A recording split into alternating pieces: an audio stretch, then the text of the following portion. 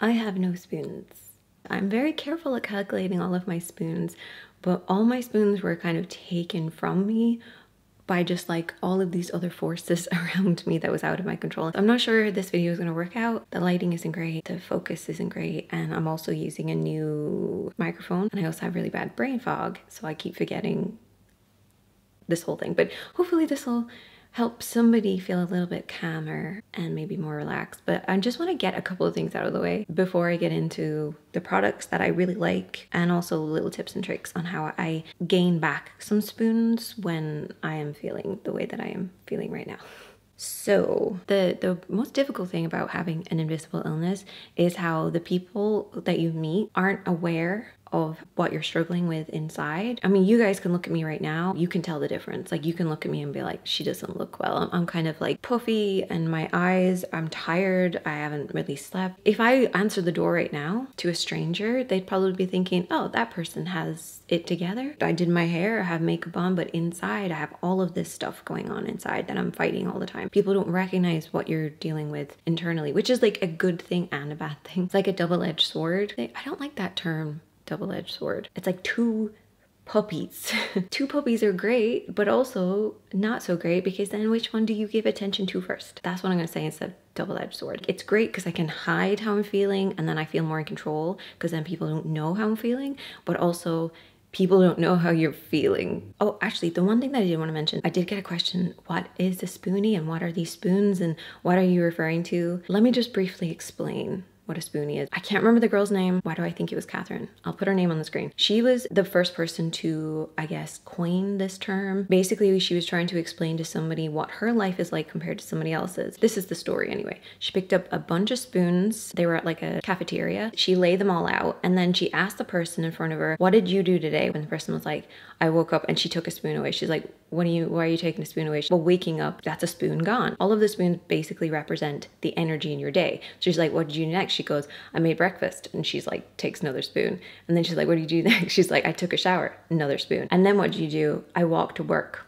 That's 2 spoons, and she literally had 1 spoon left. And that's how she was explaining to her the limitations that we have. Most people can have not an abundance of spoons, but they don't have to calculate it in that same way, because if they have a really stressful day, they can very quickly bring that energy back by just having like a good night's sleep. For people who have a chronic illness, physical, mental, whatever it might be, those things cannot be replenished so quickly. Basically, that's what a spoonie is. Even just going through a difficult time, you're a spoonie. It's a lovely community, but it's not a community that I would ever want anybody to be part of, but also I want you to be part of it if you need to be part of it, because it is a wonderful, supportive group of people. I love connecting with other spoonies. With all that said, this is a makeup channel, so let me just talk about some products that make me feel good when I'm not feeling great.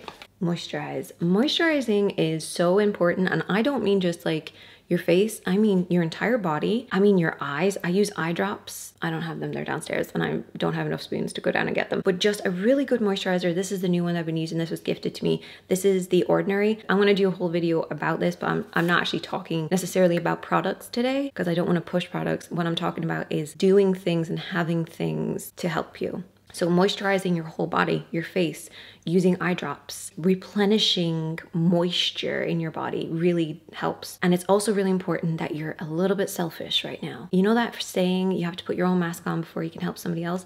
That's what you have to do when you don't have that many spoons. And I know that when you are a spoonie, you carry a lot of guilt, because there's a lot of stuff that you can't do, a lot of stuff that you can't help people with or prevent you from doing something. And so we carry around a lot of guilt. And so being selfish is really, really hard for us, but I need you to be selfish to bring back your spoons. When it comes to hair, if you can't wash your hair, dry shampoo. But this is the only dry shampoo I'll ever use because it's a powder form, so I don't have to spray it, and then it's all in the atmosphere, and then I'm coughing, and then I have to go open a window, and that just uses up a spoon. I know, it's crazy, but these are the things that I calculate all the time. I can just pop it in. It'll give me that extra day. Also, when I take a bath, because I love taking baths, baths are like my thing, but this can help to absorb any moisture that might be from the steam of being in the bath. And it's a little strange, but I do take baths baths with a full face of makeup on and my hair in rollers. I'm gonna go take a bath after I film this.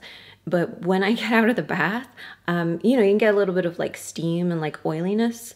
And I don't necessarily want to go in with powder, even though I do have a powder to show you. But I don't necessarily want to go in with powder. So what I'll do is I will use this. This is the Lancome Blur and Go. Again, I'm not talking necessarily about products, but I'm just saying a blurring product like this. And I would always recommend doing this first before you go in with powder, because if your skin is kind of damp, like too damp, particularly if you're taking a bath like me with a full face of makeup on, sometimes if you go in with powder, it can then just like clump together and then you have all these like little patches. So this is a cream product and it's really silky smooth and it's basically going to bring down the shine. And then if you feel like it's still very shiny, you can go in with a powder. And one thing I love is just the easiness of this little guy, kind of dirty. It basically is just a powder like that. And the cool thing is it also has a mirror on the lid, so I can kind of go do do do do and top it up. And sometimes all you really need to do is moisturize your whole face so you get like a nice glow, and then go in with your mattifying products where you don't want shine, and that will recede those. The other ones push out, and it's kind of like faking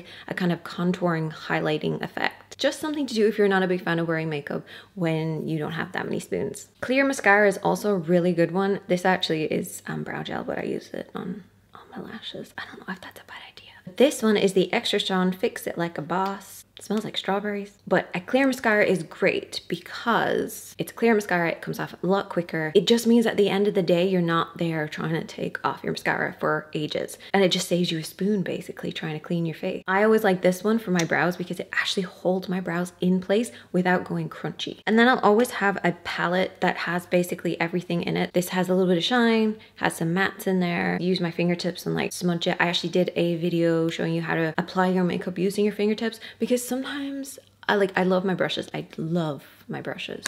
But sometimes you just want to use your fingertips just to go do do do do do. And I always have like a bag that just has a couple of different things in it. Not everybody feels the need to put makeup on, and I don't feel a need to put makeup on, but it does make me feel more myself when I have makeup on. So I always have like a bag that has just a couple of different things in it. This is my bag, by the way. I showed this in a video and so many people were saying, where's it from? And I was like, I'm pretty sure I linked it, but it's by Up Cosmetics. Look how big it is. And it holds everything. Everything I've been talking about. There's actually more.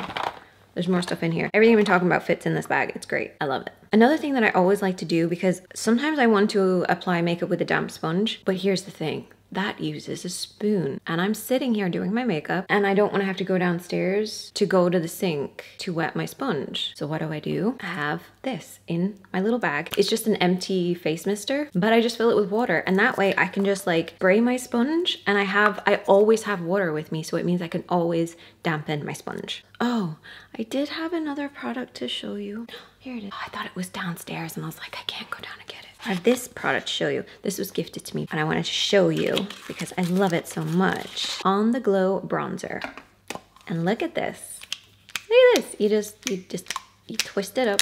Obviously not that far because it will break. But you twist it up and you just put it on your skin, and then you just rub it in. It also works on your neck, on your arms, on your legs. Big enough for your body, but it's small enough to use on your face. You look a little bit done when you feel undone. There's a seagull right outside. Moving away from all the products, I actually want to talk about 2 things to do to help with your spoons in the long term. The first one, I want you to write down things that make you happy. Like for me, it would be baths.